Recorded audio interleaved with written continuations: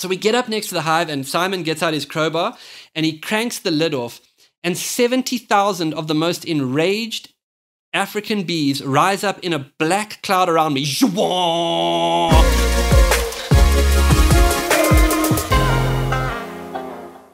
People ask me a lot, like, what's the most dangerous encounter you've had in nature? And, you know, by this stage of the podcast, you know, a crocodile tried to ingest me, and that wasn't the worst. But I became fascinated by bees for a few reasons. The one is that one day I was walking in the wild part of Zimbabwe, and I came across this ancient baobab tree, this 2-story high baobab tree, and it had been hollowed out when an elephant had knocked the branch, and it was in fact empty. And a swarm of bees had made their hive in the top of it, and the sound of the bees humming was coming down the base of that tree, and it was like standing next to this giant didgeridoo. And just the sort of, I could hear the intensity of the bees through this process, and I felt their vibration coming out of this tree, and it kind of sparked my interest. There's also an amazing thing in Southern Africa. There's a bird called the honey guide. And literally, if you go out in parts of wilderness in Africa and you start banging on trees, a bird will come to you and it will start to call incredibly animatedly, very much like Disney's, I think he wants us to follow him. And then it will fly in front of you and show you where the beehive is, so that, like for thousands of years before, as a hunter-gatherer, you can rob the beehive, and then you put some honey down next to you, and the bird comes and lands next to you and eats the honey. It's this incredible, ancient, just, you know, it's an encounter like that. Like, it just takes you back thousands of years in an instant. Wow. So wait, just for clarity. So this is like thousands, tens of thousands, who knows, hundreds of thousands of years of coevolution, where this bird has a species memory of a symbiotic relationship with humanoids. Is that what I'm hearing? A type of morphogenic field memory. That's nuts. And when it sees a person, it knows we go and get honey together. Wow. I mean, isn't that amazing? That's cool. And you walk out to remote places and suddenly the bird's there and it's like, come on, let's do this. Are we going to do this? And it almost appears to get disappointed if you're like, I'm not going to go and rob the beehive now. Wow. So anyway, like, I was around with this idea and I was like, the bees are really fascinating. And then I started reading up on them, and it's this incredible creature, right? They pollinate millions of flowers. They're one of the biggest contributors from the insect world to the economy, honey sales. They can feel electromagnetic fields. They will disappear if a storm is brewing. And then as you watch the hive itself, this incredible kind of algorithmic intelligence whereby a single bee, an individual bee, responds to localized stimuli, doing what it knows to do. And when enough bees responding to individual localized stimuli all start to attune, an algorithm fires through the hive and they move as one and they know where to go and get food, etc. So that idea also gripped me, the idea of individuals attuning to what they know to do can trigger a kind of a collective transformation. So I got really into this. That's all the good stuff. There's a bit of backstory here before my near-death experience. So wait, I should tell you that during the time that I got fascinated about bees, there was a couple who were coming on safari and they had been writing to me from Singapore. And they were saying, listen, we want to come to Africa, but we're terrified of Ebola. And I had said to them, listen, Ebola is in, North and West Africa. There's no Ebola in South Africa. Yeah, but we're very, very afraid of it. We're very concerned that it could travel. I said, you really have to trust me. There is no Ebola in South Africa. You're going to be absolutely safe.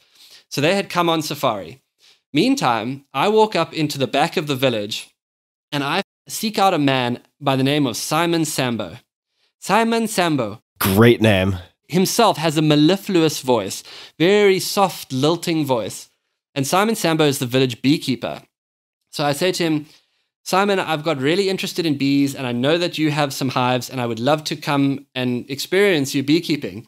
He says, okay, there's no problem. I can take you beekeeping. So I said to him, great, I'm excited about this. He says, you meet me tomorrow in the morning and we will go and meet the bees. Great. Next morning, I meet him, and he's got a big sort of black plastic case, and we drive out to the hives, and I'm inappropriately dressed. I'm in like shorts and T-shirt. And I said to him, what do we do now? He says, okay, the first thing is you must put on your beekeeping suit. So he gives me his suit, and I put it on, and it's a little bit short for me. Like literally between my sneaker and my ankle, I have some exposure. So I said to him, Simon, the suit's a bit short for me, because he had this was his second suit. He says, don't worry, you can borrow my socks. So he takes his boots off, and he's got thick black socks. And so I sort of feel them, and I think, okay, this is going to be good. And I put the socks on, and I like seal up the suit. And I say to him, cool, Simon, let's get the smoker going now. He says, oh, no, I don't use the smoker. It makes the bees afraid of a fire. So like a little bell goes off in my head. I'm like, but beekeepers all over the world use the smoker. He says, it's not my style. I'm like, okay, I'm here to learn. And so Simon and I start heading towards the hives. And I'm talking African bees here. Now, Tim, amazing thing happens. As you approach the hive, if you just walk past the hive with no intention of doing anything, the bees somehow know it. But the minute you put your intention and attention on them, I don't know how, it's maybe too woo, but I'm telling you they feel it. And as you start walking towards the hive, they start changing gears like they're at the Austin F1 track. Whoa, whoa, whoa. And you hear the sound changing. So we get up next to the hive, and Simon gets out his crowbar and he cranks the lid off, and 70,000 of the most enraged African bees rise up in a black cloud around me. And they're shimmering around me. And you can feel the intensity, and you can feel their attitude of, oh, you think you can fuck with us. And they're all around you, and they start to land on you. And as someone who's grown up around animals, I feel the energy of a single angry, aggressive animal. And they're all over me. And I say, Simon, this is quite intense. He says, don't worry, everything's okay. And they start landing on the visor and like blocking the visor out. And it's super intense. And right at that moment, in the midst of this like raw buzzing intensity, one bee found my weak sock area, and it stung me through the sock. And the minute as that sting went through the sock, a huge pheromonal cascade was released to the other bees, and the shimmering, swarming dark mass around my head, it stopped for a second, and then as one, the bees went to my ankles. And they begin to sting me intensely through the socks. The socks do not work. I start saying, Simon, they're stinging me. Simon, they're stinging me. What must I do? He says, okay, back away. And they start following me. And then now I'm being stung hundreds of times. And then at one stage, I look up and there's a bee that's inside the suit. So eventually I get into the clearing. I now have a swarm of bees around me. They are still penetrating the sock badly. I say, Simon, what must I do? He says, hold on, I will help you. And he runs over and he cuts a large branch of a tree. And then he runs back and he starts beating me with the branch. So now I'm standing in the clearing getting pounded with the branch. And they're still stinging me. They're still all around me.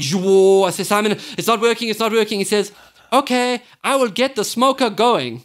And this thought ran to my head, like, little late for that.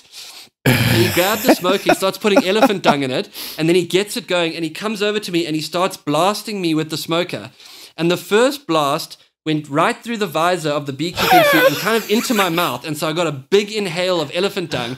And then my mind and my chest immediately tightened up. I started thinking, shit, my whole body's going into anaphylaxis. Is it elephant dung or is it anaphylaxis? And they're still stinging me, and it's bad. I said to him, Simon, they're still stinging me.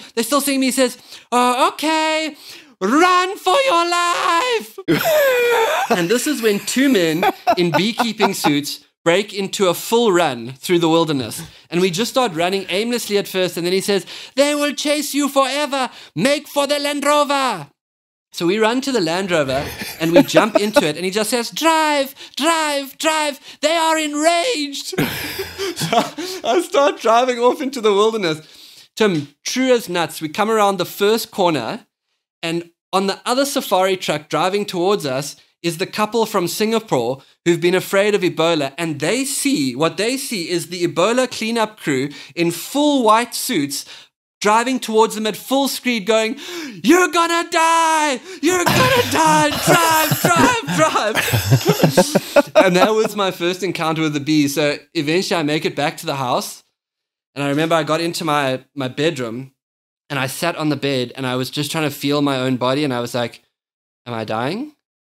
Am I dying? Am I okay? Like, is it kicking in?